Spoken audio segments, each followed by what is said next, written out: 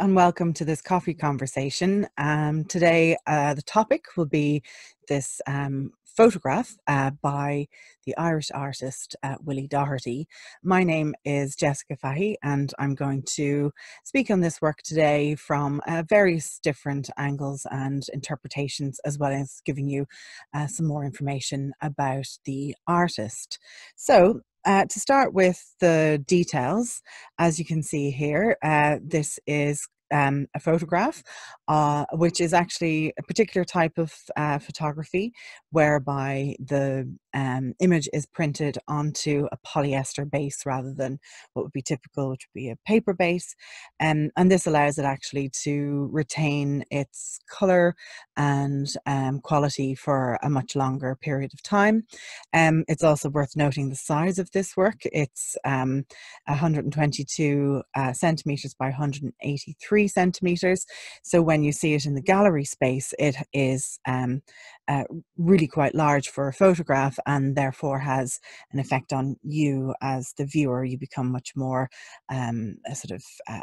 possibly overwhelmed by it, rather than you having to go in, seek it, and look at it closer. But we'll come back to those things and how that might affect our reading of the work in a moment. So it is from 1995 and was purchased by the Hugh Lane Gallery in Dublin in 1996. And this is during a period of great productivity for the artist, where in fact he made a series of works around the same time as this particular image that we're looking at now. We're going to focus just on this image today, but I am going to talk about, as I say, his career and some of the other works a little bit later. I'm also going to come back to the title a little bit later, because first I want to view this work as if we had no further information about it, as if we are just confronted with it in a gallery space and we have no idea of the title or anything further about what we might, try and find out from the little card beside the artwork to try and figure it out. So instead, I think one of the things that is always for me a very entertaining pursuit is to just look at something and see what comes to me as I look at it. And I think actually, quite a lot of artists, particularly if they present something like this that is relatively ambiguous and isn't, very straightforward representation of a thing, and that it is up to us a lot of the time to find our own meaning, or have at least our own responses to it. And then we can, read more and fill in more gaps and understand it in other ways. So to start first with just, perception at looking at this work, what we see is headlights of a car in a distance. We can just about make out that there is a registration plate. And then in the foreground, we have a road that clearly has markings on the tarmac, as if cars have been turned around here, or are driving here, kind of in an erratic form. And other than that, we get nothing but darkness. So we can presume it's nighttime, and we can presume that where we are also shining a light onto the ground, because the headlights in the distance don't seem to be lighting all the way in front of them either. So even from this, initial kind of description of the photograph, we start to already feel that things are a little bit off, a little bit odd, and it's starting to get difficult to even place ourselves within the context of the image. So if we try to place ourselves, one of the things and one of the ways that, that occurs to me is to think about how it makes us feel. And certainly the nighttime scene leads to feelings perhaps of a sort of anxiety or a fear. There's a sense here of being watched, but not necessarily knowing who's watching you.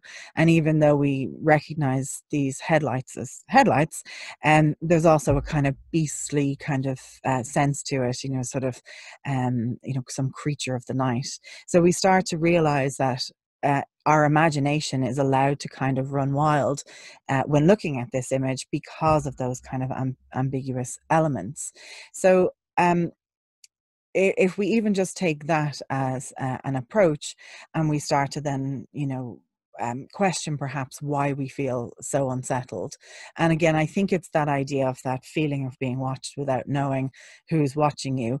But then you're also aware all of a sudden that you're also doing the watching to a certain extent too. And then it starts to almost feel like some sort of standoff. When we bring in the title again to this work, we can start to think further along these lines. So it is entitled At the Border 2, Low Visibility. So now we start to think about the idea of borders and the sort of idea of being on one side or the other of a border, and perhaps wanting to escape to the other side, or perhaps wanting to stop someone coming in. And although this work is from the 1990s, of course, the concept of borders and control of borders is a current important political conversation that's happening in various places around the world.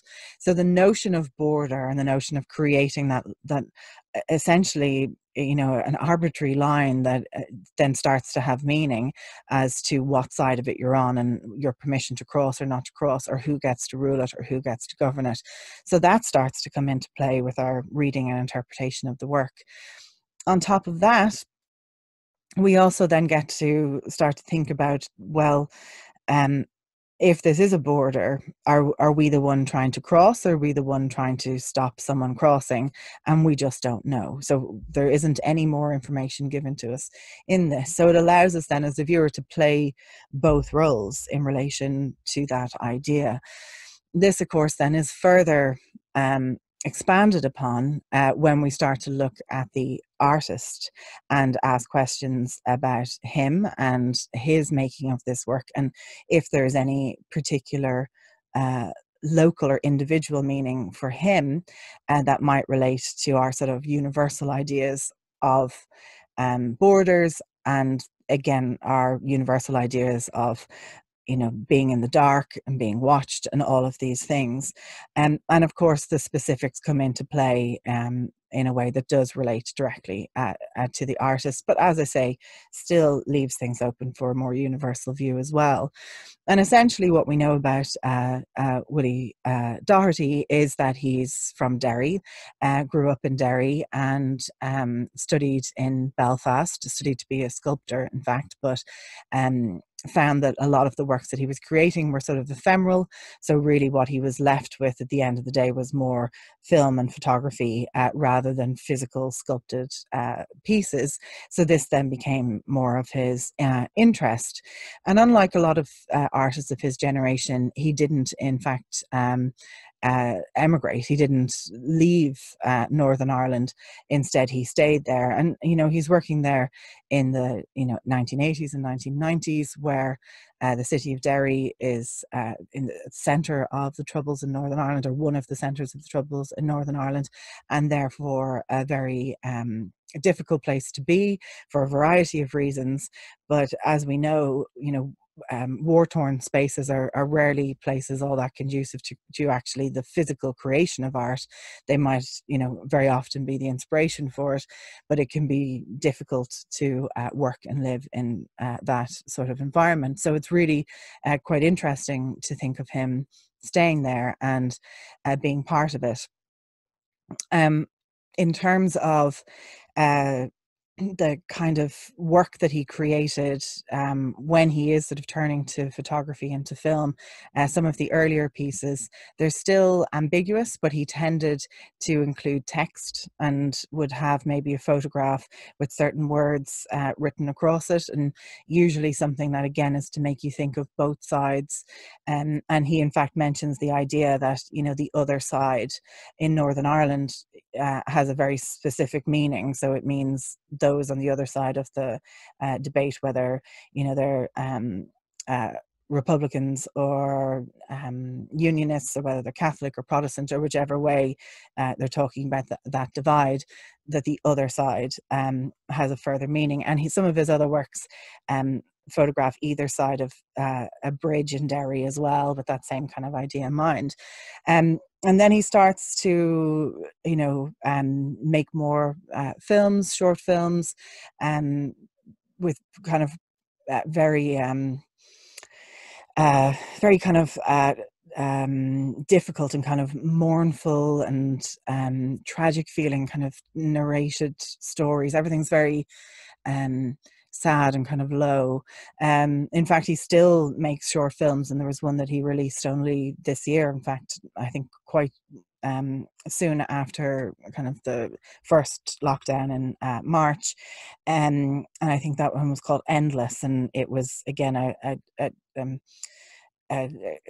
in that case kind of a little bit more about memory and the difficulties of memory and these kind of things. Anyway, I won't go into explaining too many of the other ones that you're not looking at, but just to point out that there's plenty more of his work to be seen that you can seek out, both in the Hugh Lane collection and elsewhere. In fact, he's really quite a successful artist on an international front too, with works by him being acquired by the Tate in the UK, as well as places like MoMA, Museum of Modern Art in New York, IMA, the Irish Museum of Modern Art, and he in fact twice was shortlisted for the Turner Prize, as well as representing Ireland at the Venice Biennale. Internationally, he's also represented, so he's represented the Republic of Ireland, but he's also represented Britain, and he's also represented Northern Ireland. So he's a really interesting artist, from that perspective of, tying together all those things that we may not always so easily bring together, in terms of background and our expectations of what that might mean. So we have this artist who then is situated in the Troubles, creating works while there. And this work, in fact, from 1995 would mean that it was created during the time of the ceasefire before the Good Friday Agreement of 1998. So actually a time of uncertainty. And his works tend to, sort of anyway kind of represent levels of uncertainty, even as I've already mentioned with the sort of interpretation of this work here. But it's particularly noteworthy that he doesn't use, or doesn't tend to use, any of the more obvious symbols or types of images that we might expect from an artist representing the Troubles in Northern Ireland. So it's not, marches or kind of like Republic of Ireland flags versus Union Jacks, or any of those, types of images that we might expect painted on the wall in Northern Ireland. Instead, it's much more quiet, much more still, and, as I say, much more ambiguous, as we see here.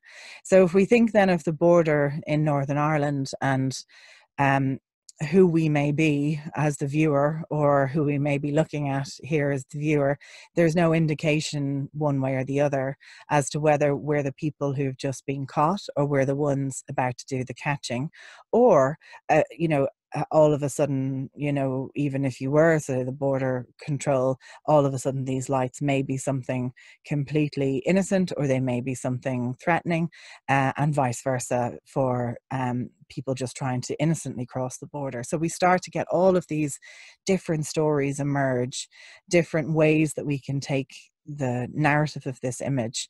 And this is why I think it is such a wonderful work, and why it's so powerful, because it allows us to sit into all these different positions, rather than it being a work too obvious, on one side or the other, or too obvious or heavy-handed in presenting an idea. So again, to kind of think about that notion of, where we stand in relation to the actions, or what's going on within this work. And that is how, in a way, we sort of give further meaning, or we start to make these imagined meanings. And this is one of the things that Willie Doherty, said of his works, that he turned to photography as a way of kind of capturing something, and capturing something in the real world. and that it works, of course, very well for that. But he started to realize more and more that although you are capturing something real, it doesn't necessarily mean that you're only representing one idea or one truth. And he talked about this more in relation to kind of landscape, and that idea that a landscape can have multiple meanings, even if it's just the same one photograph of the same one spot, it may start to mean different things to different people. Um, and this is the thing about, presenting us with something that's so real, but at the same time leaves us all this space for further exploration and imagination. So he talks himself a lot about the ideas of complexities around looking and seeing, and also seeing oneself when you then start to do this looking and this seeing, and that a lot of his works have this dual or multiple readings possible. So, uh, and it was actually talking about works other than this one when he sort of mentioned the idea of the feeling of a kind of vulnerability of being seen without being able to see, which I think is very much at the center and the core of this work. And again, one of the reasons why it becomes so fascinating. So if we imagine one of the other issues that might be at play here, again, thinking about the time of troubles in Northern Ireland and in Derry, and the idea of a sort of world filled with surveillance. And there was essentially sustained surveillance in Northern Ireland, often of the nationalist families by the police in Northern Ireland. And it was that sort of feeling like you were always being watched. But you could also argue the other side of that. If you have guerrilla warfare, you also have that fear and feeling of always being watched. But I suppose it was more widespread and more pervasive, perhaps, on the side of the police, looking at civilians. And although, again, this is a local issue and, talks to a local story about the Troubles in Northern Ireland, it is also worth noting that this, of course, is something that we are getting more and more aware of and engaging in, or perhaps being happy to ignore in modern life. The idea of surveillance, not just in terms of sort of CCTV and that kind of thing, but perhaps more because so much of our lives now are being lived online, of, how much of an awareness and that we have of what's being collected, or how happy we are for that to happen, collected in terms of what we do, what we read, what we watch, all of these things. So there's this, again, a further meaning to be gathered from something from the 1990s that still is relevant today. And again, something that's specific to Northern Ireland that's relevant more broadly today. So with this kind of work, then, that idea of, tuning into the artist, his life, and the meaning of the work perhaps for him, or the local ideas for him. The other thing that it does, or at least it strikes me as doing, is that it then highlights our position, not just our position in terms of this narrative within the artwork, but our position perhaps in terms of the political situation in Northern Ireland. So where we stand, where we feel more comfortable standing. Do we feel more comfortable as the border guards, or do we feel more comfortable as those trying to pass through them? Where do we situate ourselves in this real world political story, essentially? So I think that's a very valuable part of his work too. So within some of his other works, again, as I mentioned, it does have this kind of feeling of a kind of uncomfortableness, and that can be from placing us within a context that we maybe don't want to think about, or we don't know the answer to, or we don't feel at all sure of where our position is, or if we do, it's something that upsets us, or whatever reason it may be. But there's also a kind of uncomfortableness, or kind of ominous sort of feeling to a lot of these works that seems to come from something, almost more instinctual. And as I was mentioning, that kind of night feeling of the kind of beast in the background here, I think does that very well. Other critics have commented on it being kind of like a film noir quality, the way that he uses the kind of atmospheric effect in the way that he uses light and dark within these images. And further to that, if you remember, I mentioned at the beginning the size of this work. So it has more of that kind of, film screen feeling to it because it is quite large. Also, the cinematic quality makes you feel as if you're seeing this as a freeze frame moment, just as something else is about to happen. And so while there is this kind of tension with the stillness as to, the not knowing what's happening, in this moment, and we're kind of stuck in this moment.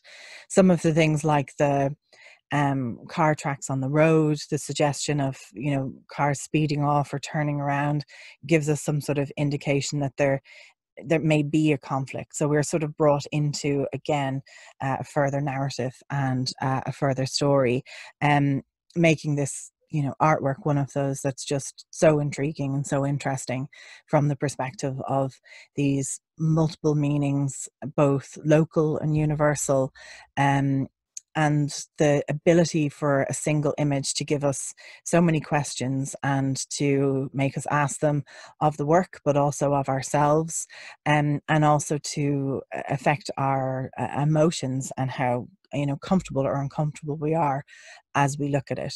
So hopefully you've enjoyed this short talk today on this work, and will perhaps be interested in looking at more of Willie Doherty's works.